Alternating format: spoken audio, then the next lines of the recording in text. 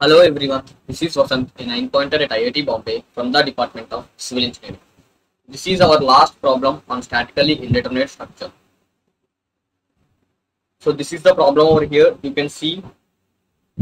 So this is a aluminum cylinder.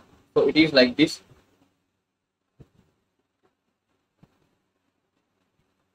Aluminum cylinder is surrounded like this, okay.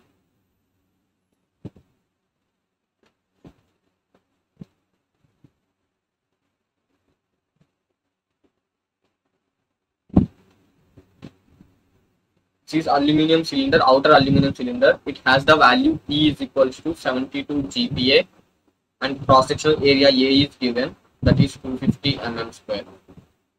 Okay. So and a brass rod, this is the brass rod which has E 105 GPa and has cross sectional area 140 mm square. Gap at A is 1 mm. This gap is 1 mm. Okay. So bottom plate at C is rigid. This is rigid, so it won't undergo any deformations. So what is the force P that needs to be applied to close the gap at A? Means we need to close this gap, means we need to move this brass rod downwards, effectively downwards by 1 mm. Then it will close, right? So the net movement of the brass rod should be 1 mm. So see, you are applying a compressive force on brass rod. So when it will go down, it will apply a tensile force on the aluminum cylinder, right? See, you are applying force P like this. Then on the brass rod, you take a brass rod, then it should be equal and opposite P, right? It is compressive. This is brass rod. So that will apply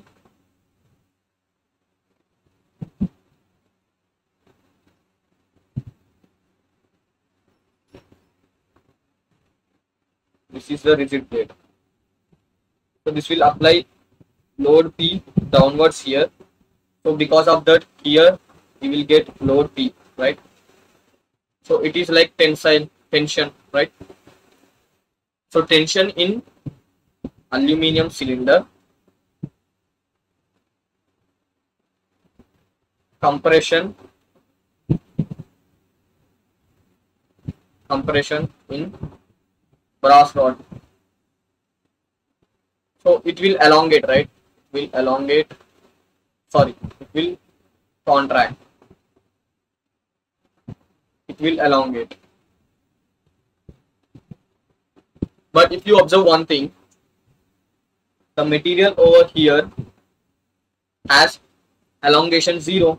So this is del D, that will be is equals to 0, right?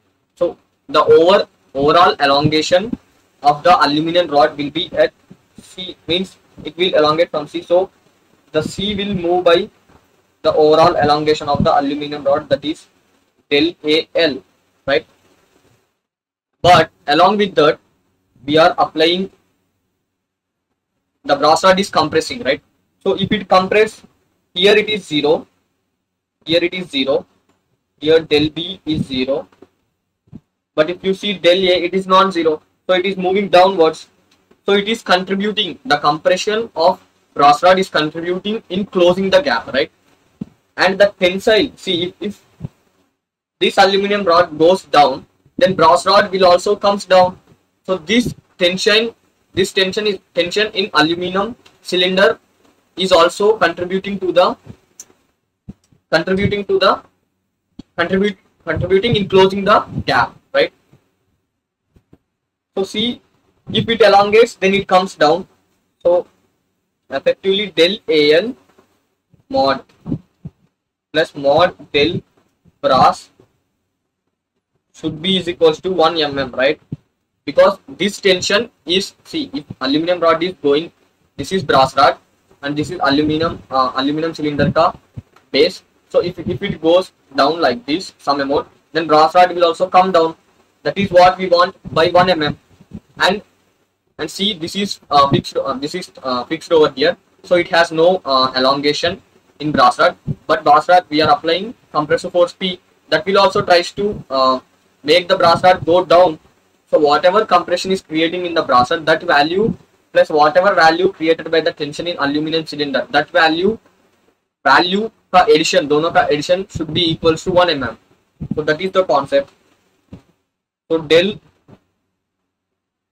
mod del AL will be is equals to P in that to length of aluminum rod divided by EAL into area of aluminum cylinder. Sorry, it is cylinder.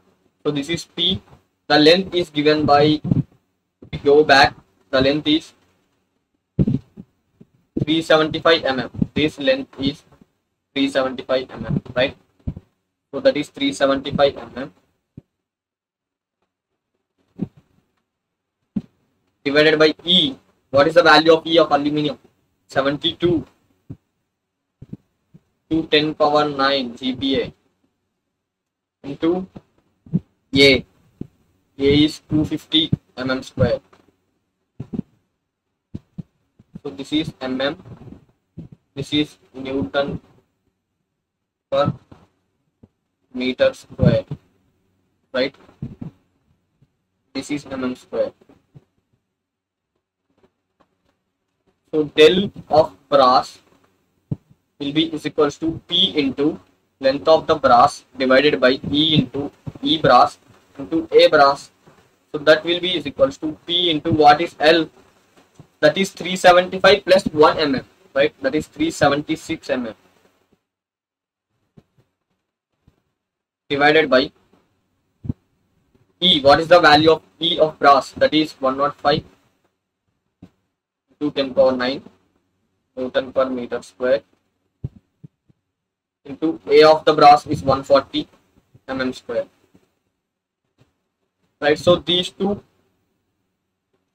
plus brass P is equals to PLAL divided by PAL AAL plus PLBR divided by EBR ABR, right? That should be is equals to this value 375P divided by 72 into 10 power 9 into 250 plus 376 divided by 105 into 10 power 9 into 140. That should be is equals to 1 mm, right? So see, if you see here, 1 mm will cancel over here, 1 mm will cancel. So Newton divided by Newton into mm, P ka value into this will be P ka units we don't know, so this will go to m square, right? So this is equals to mm, so that will go, that's mm square. P divided means P ka dimension will be square into Newton divided by m square. So this means 10 power minus 6 newtons, means we need to apply into 10 power minus 6. Then if you calculate these values, we will get P is equals to 21.55 kilonewton. You can calculate and see. See, it means you need to multiply here 10 power minus 6. Okay, 10 power minus 6. So 10 power minus 6, 10 power minus 6. So then whatever value you get here, you will get P in newtons, right? So that you will get as 21550. So that will be is equals to 21.55 kilonewtons. Okay. So this is the concept in this problem. So with this we completed this problem and we end here for today. Next lecture we are going to start a thermal stress. We are going to start thermal stress. Until then, take care. Bye bye from 9pointer.